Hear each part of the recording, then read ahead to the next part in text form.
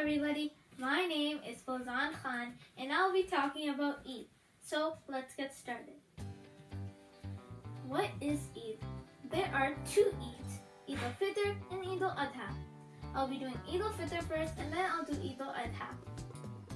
Ul-Fitr marks the ending of Ramadan, the 9th month of the Islamic calendar, also known as the fasting month. In Ramadan, we fast, and fasting is when we don't eat or drink from dawn to dusk.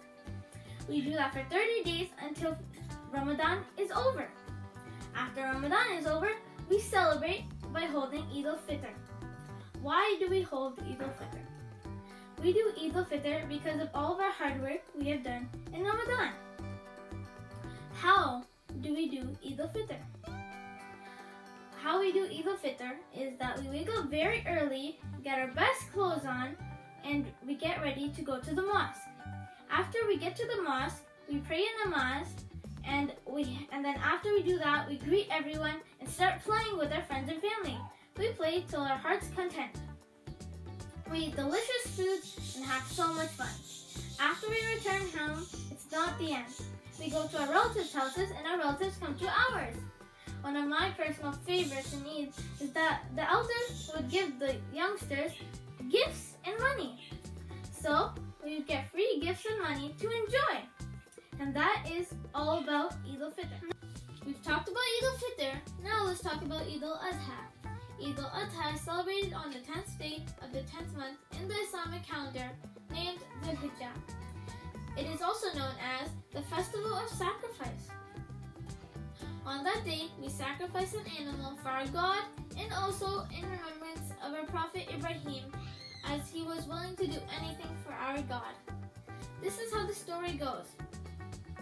Our Prophet once had a dream.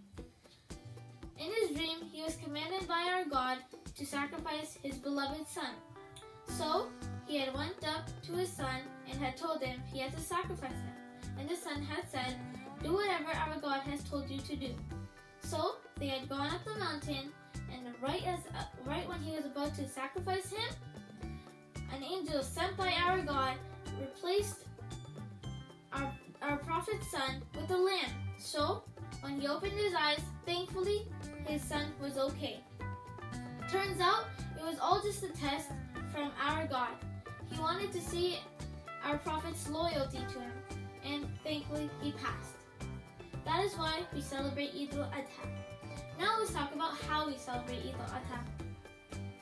We celebrate ul-Adha by getting an animal to sacrifice.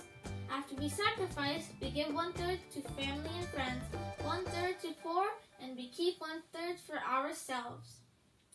And why we do that? We want everyone to enjoy ul-Adha together as a family.